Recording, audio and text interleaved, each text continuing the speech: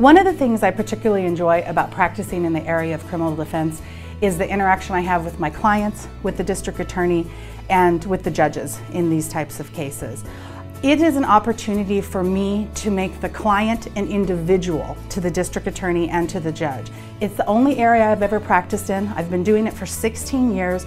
I've never practiced any other area. I'm very, very specialized in what I do. One of the most important questions you should ask when you're looking at a prospective lawyer or law firm is, does this person focus the majority of their practice in this area? It's also extremely important, and they practice in the court that you're going to be in. Have they been in front of the judge that you have? A lot of attorneys will say, I can do your DWI, I can do your burglary case, I can do your possession of marijuana case. And this may be someone who has a general practice. Someone with a general practice doesn't know the judge, doesn't know the prosecutor, and may not even know the law very well. They just think, oh, it's just a criminal case, I'll go in, plead it out, and be done with it at the end of the day. That is not our philosophy. We are not someone that's going to walk in and plead you out at the first trial setting and just try and get you off our plate. We want a good result for you.